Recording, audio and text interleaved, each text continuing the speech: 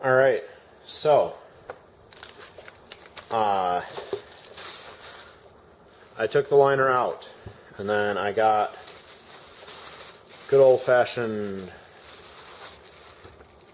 black gasket maker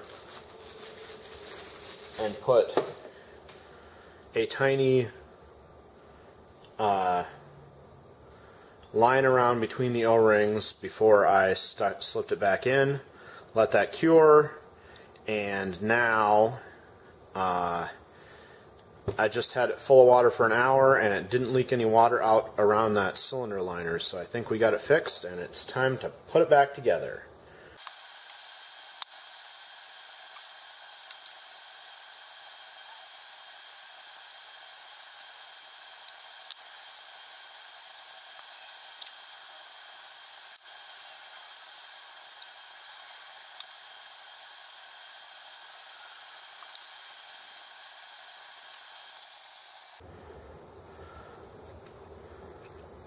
Alright, I forgot there's two short ones on the bottom side of this cover, and then two long screws for the fuel tank mount on the top of this cover.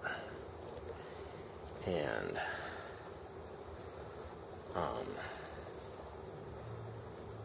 this cover, I am also going to put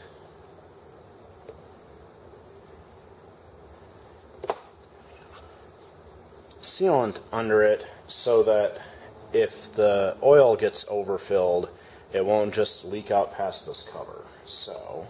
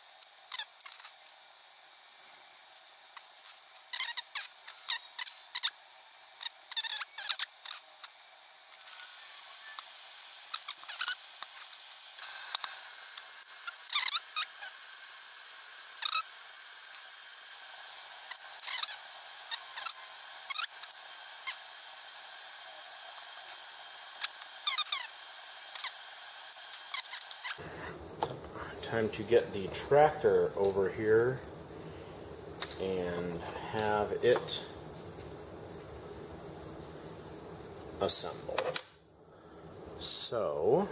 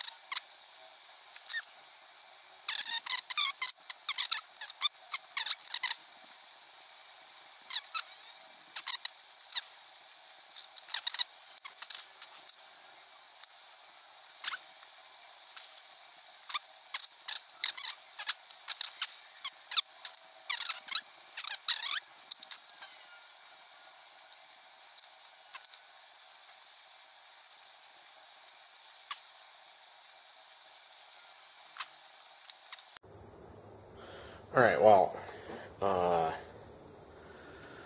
so not sure where the camera shut off, wasn't paying attention. It hit its 30-minute limit, but I slipped the throttle linkage in on the side here, and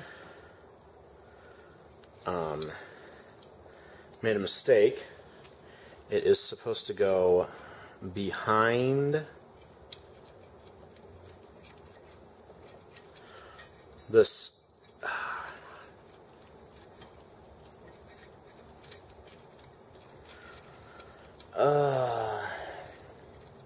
and of course it's jammed in there now because this throttle linkage here, see how it's bent twice, is supposed to slip in and go behind the steering column to get to the...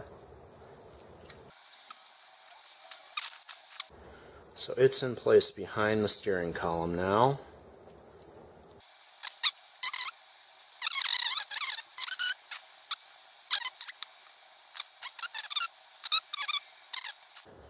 This cast bent brass piece.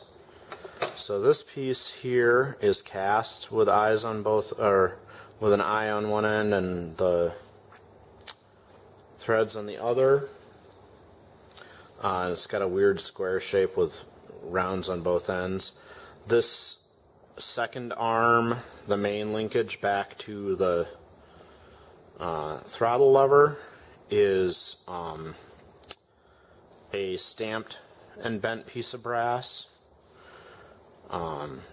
So it's actually pretty cool to see what parts of this are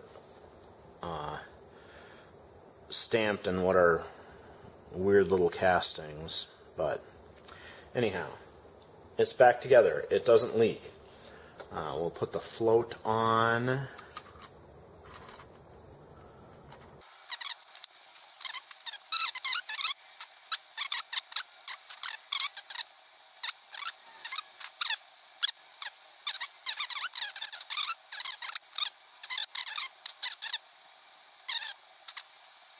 Well, with a bit of black silicone gasket sealant, hopefully we're back in business. But we won't know until we get to try it out. And since we're right here,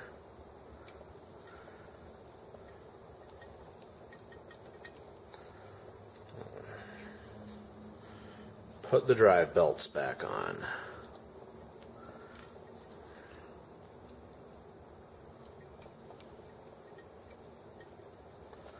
There. And it